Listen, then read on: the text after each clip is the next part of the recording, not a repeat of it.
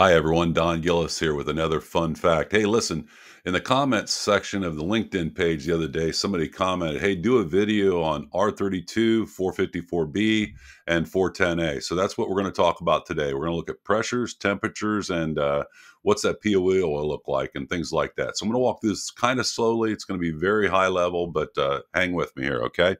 All right, so we're looking at the top of the screen on this slide here. We're looking at the capacity or BTUs. If 410A was at 156, 454B would be around 152. So it's going to lose a little capacity there. R32 is going to be around 171. But the overall COP, or the coefficient performance, if you will, the higher that number is, the more efficient the system is. So 410A would be at 3.58. 454B would be at 3.68, and then R32 is going to be right around 3.65. So again, the coefficient of performance sounds real fancy and stuff, but really in a very simplistic term, a definition, if you will, is it's how much capacity your evaporator's putting out compared to how much energy your compressor or the system's using. Okay, so that's what it looks like, and this is what the most important number, what designers and developers and those kind of things look at when they're designing a system. So suction pressure, everyday stuff, boots on the ground. If you're at 130 on the 410A or low side, you're going to be around 127 on 454B, and then 133 at R32.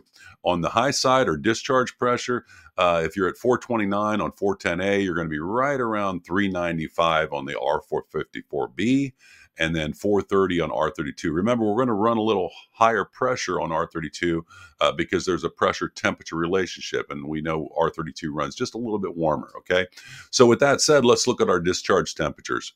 On the 410A, if you're seeing 167 degrees Fahrenheit now, 6 inches out from the compressor, you're going to be right around 177 on the 454B, and then 195 on the R32. Remember, R32 is going to run a little warmer because we removed that R125 from that 410A. And R125 did a couple things there, major things anyways, and that was it made it a fire deterrent, or an A1 classification, and it also kept that discharge line cool. So when we remove that, R454B and R32 are going to run a little bit warmer. With that also said, the R32 POE compressors, pardon me, the POE oil is going to be POE 46 as opposed to 410A and 454B, which will still be at a POE 32. So you're going to need a little higher viscosity, better lubricity for that R32. Nothing wrong with that. It's just a factor the way it is. That's the nature of the beast. So that's your fun factor today. I'm Don Gillis, and as always, be kind to one another. See ya. Take care now.